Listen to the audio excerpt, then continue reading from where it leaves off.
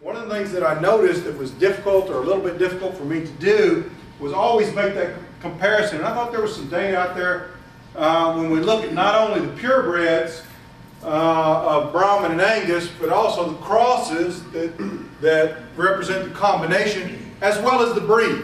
And so I'm going to, ear doesn't have a negative connotation to me like it might in South Carolina, especially on my cow herd talk. It's going to have a very positive connotation.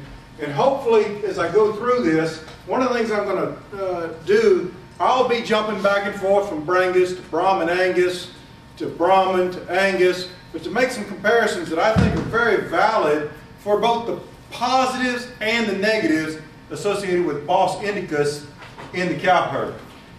With that said, there's been a lot of questions, you know, should we straight breed, should we crossbreed? I'm going to revisit just a little bit of that as well, because I think it's a valid comment that exists out there today. So what are the benefits of using some Bos indicus in my cow herd? The data is pretty strong in terms of weaning productivity. The Brahman by Bos taurus cow is unequal in terms of her productivity in hot, humid areas of the country, as well as the dry areas of Arizona on into Nebraska, and even some data clear to Canada. Longevity of these cows is considerably longer. Their cavities is outstanding. They have some resistance to internal and external parasites, and they keep their teeth longer. And we'll talk about that more. You take a look at these cows. Don Frankie in Louisiana summarized the performance of F1 Brahman by British cows over a tremendous amount of research that was done in the 60s, 70s, and 80s. And these cows, F1 Brahman by British cows, wean 10% greater number of calves, or calf, 10% more. Calves survive 5% better. They weaned 12.5% more. And of those they weaned 12.5% more, they weighed 70 more pounds. Tell me one other thing in the beef business we talk about today that would give me 70 pounds. There isn't. Okay? Now certainly when you look at these cows, this F1 Brahman by British is a difficult one to come by. They don't just grow on trees everywhere. If they did, that's the only cow that exists in the southeast. It really doesn't matter if you're in an environment like this where we have tremendous forage potential.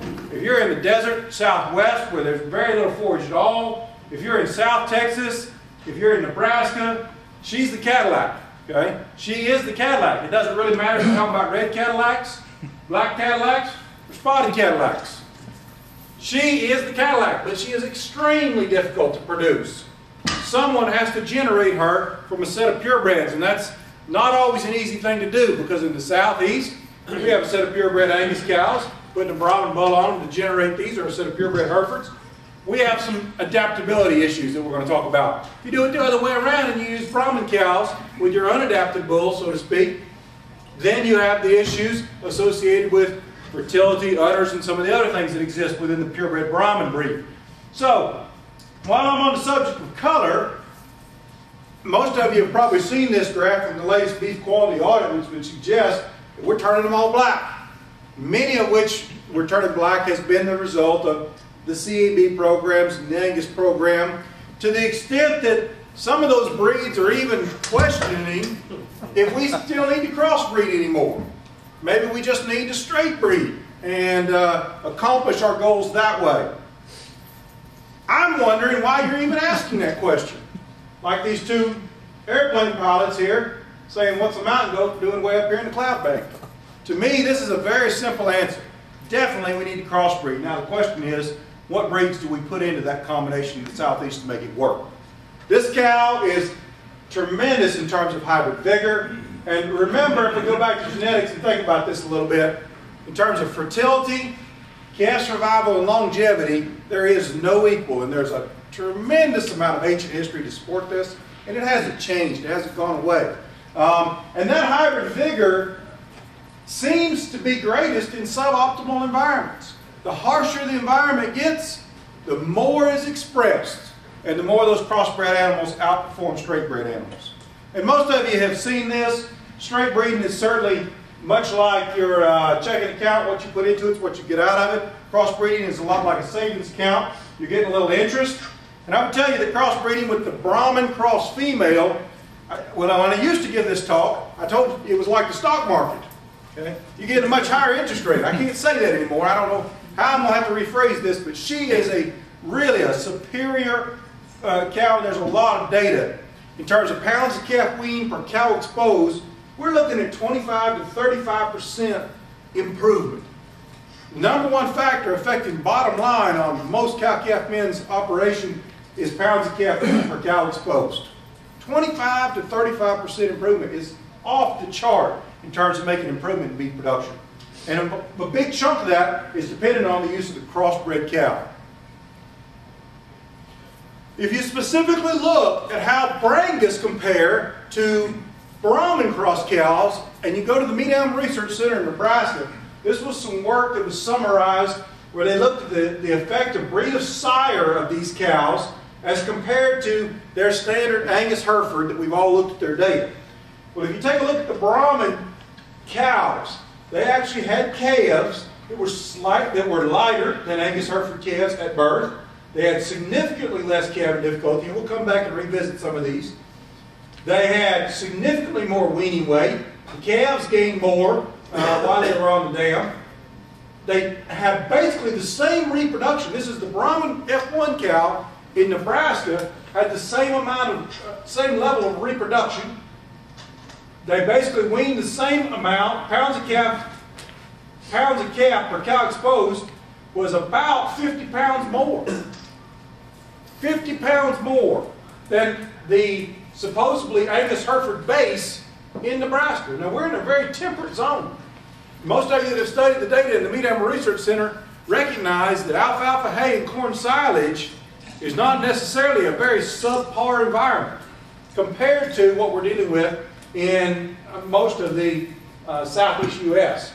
And the Brahman cows were considerably larger than the Angus Hereford cows. Now, the Brangus on this side, if you compare them, they were much more similar in terms of birth weight as compared to the Angus Hereford. They were similar to the Angus Hereford in birth weight. They were similar in terms of calving difficulty. They weaned bigger calves, better pre-weaning gain, same conception rate, same weaning rate, same basically pounds of calf per cow exposed, and pretty similar in cow size.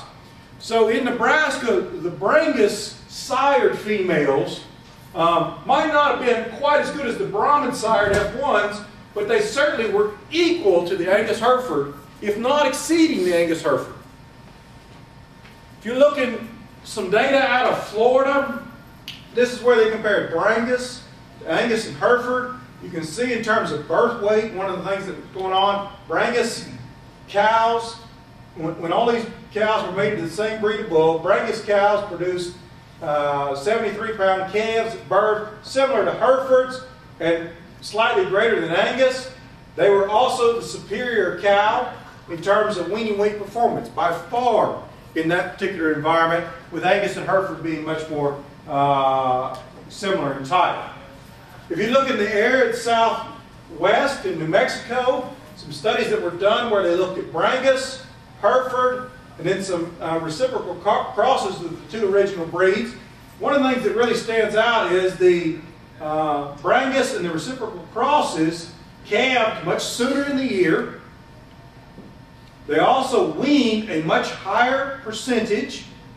They had heavier calves at weaning than did the Herefords. And when you compare Brangus and Hereford, they basically did it with the same cow weight. They basically did it with the same cow weight.